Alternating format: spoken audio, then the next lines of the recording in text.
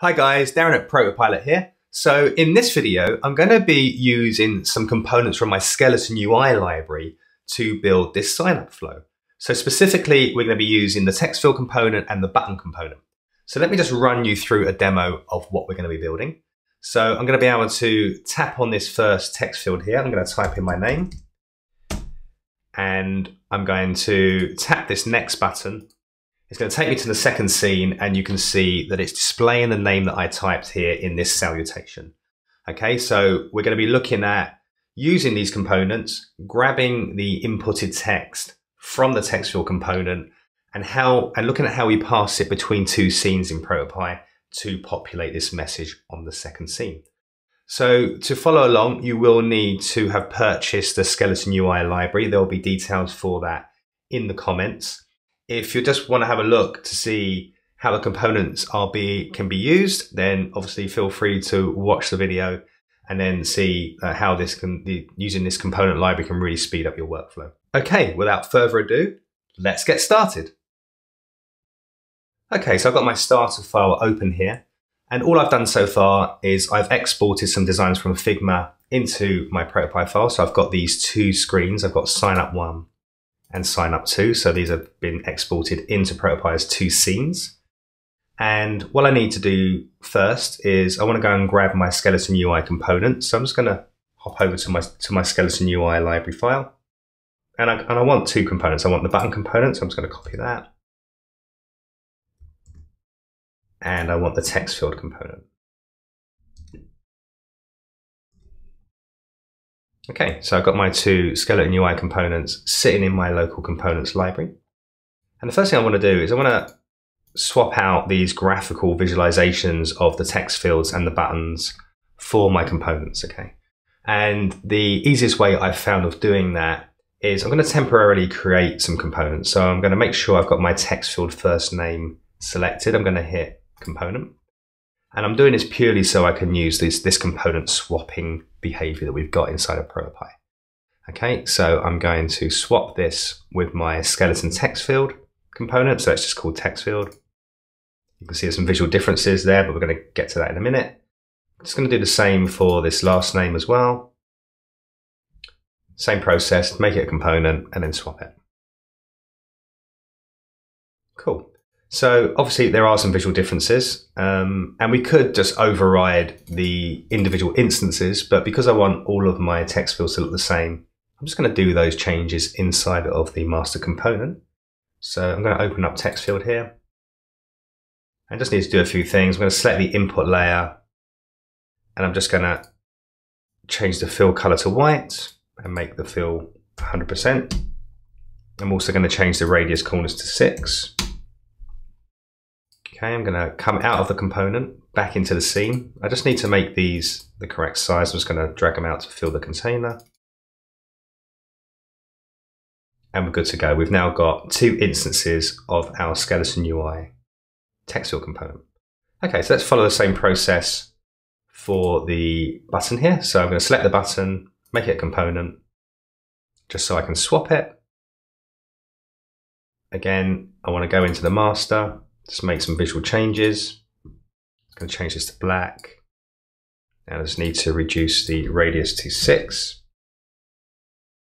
Okay, I can go back to the scene here. And again, just need to make it the correct width.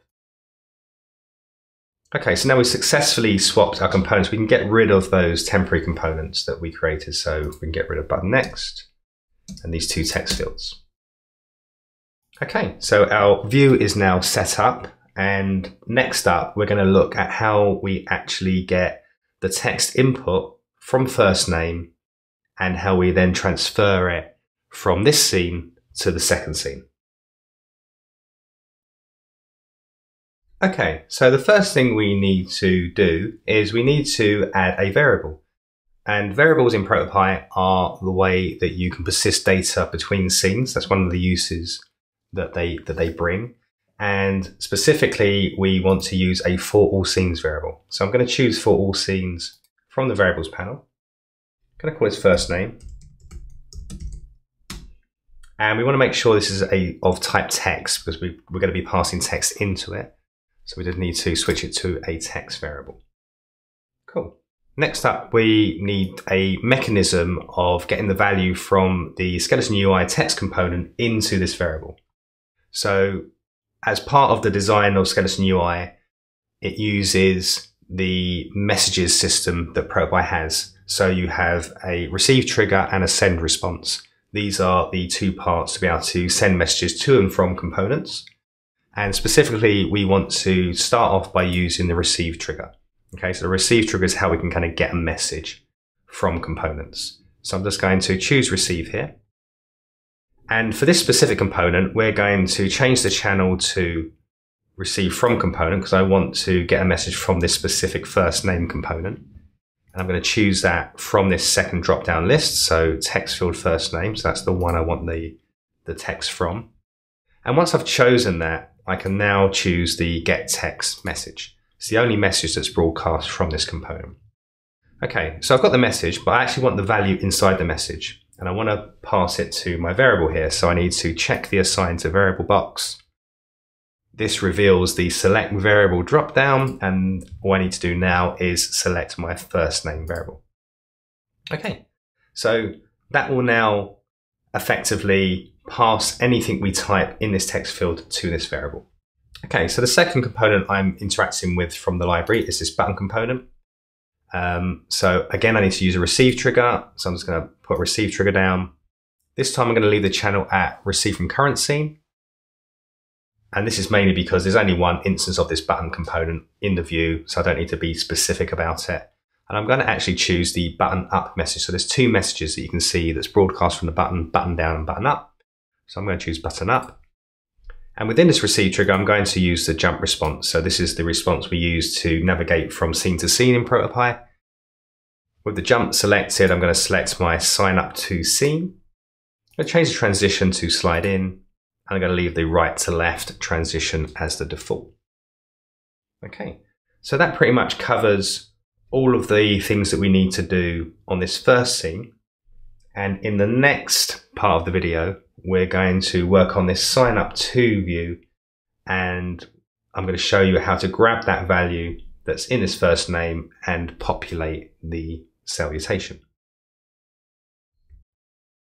Okay, so in this final part of the video, we're going to look at how we actually grab the value that's been typed in from scene 1 and how we can update this salutation at the top of our design here.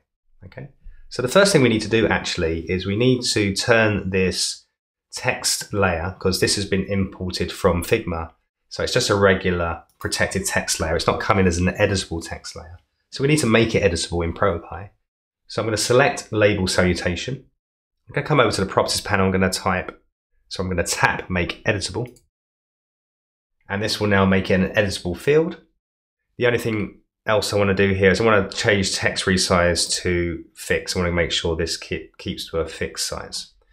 Okay, so that's pretty much all we need to do on the setup part. Okay, so on the interactive part, we're going to come to the triggers panel. We're going to add a start trigger. I'm going to change the options to start with jump. This just means that the value in our text layer will be updated before the scene gets displayed, so it'll look like it's already there. Okay. And within this start trigger, we're going to choose a text response.